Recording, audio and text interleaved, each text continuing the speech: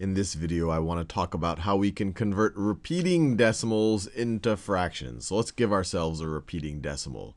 So let's say I had the repeating decimal 0.7, and sometimes it'll be written like that, which just means that the 7 keeps on repeating. So this is the same thing as 0.7777, and I could just keep going on and on and on forever with those 7s. So the trick to converting these things into fractions is to essentially set this equal to a variable, and we'll just do it step by step. So let me set this equal to a variable. Let me call this x. So x is equal to 0.7, and then the 7 repeats on and on forever. Now what would 10x be? Well, let's think about this. 10x. 10x would just be 10 times this.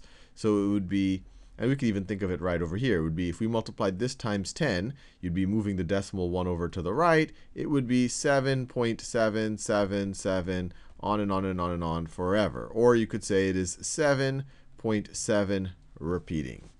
Now this is the trick here. So let me make these equal to each other. So we know what x is. X is this 0.777 repeating forever. 10x is this, and this is another repeating thing.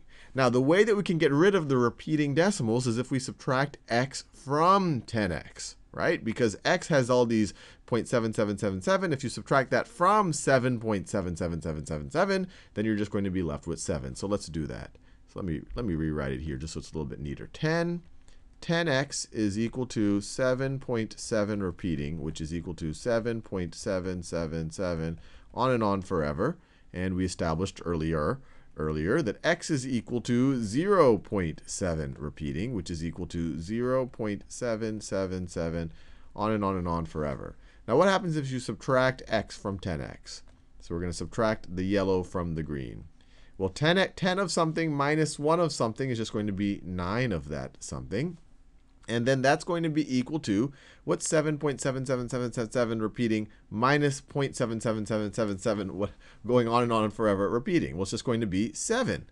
These parts are going to cancel out. You're just left with 7. Or you could say these two parts cancel out. You are just left with 7. And so you get 9x is equal to 7. To solve for x, you just divide both sides by 9.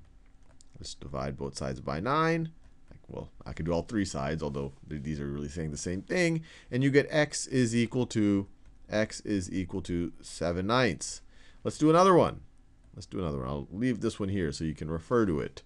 So let's say I have the number 1.2 repeating. So this is the same thing as 1.2222, on and on and on. Whatever the bar is on top of, that's the part that repeats on and on forever. So just like we did over here, let's set this equal to x. And then let's say 10x, let's multiply this by 10. So 10x is equal to, it would be 12.2 repeating, which is the same thing as 12.222, on and on and on and on. And then we can subtract x from 10x. And you don't have to rewrite it, but I'll rewrite it here just so we don't get confused. So we have x is equal to 1.2 repeating. And so if we subtract x from 10x, what do we get? On the left-hand side, we get 10x minus x is 9x.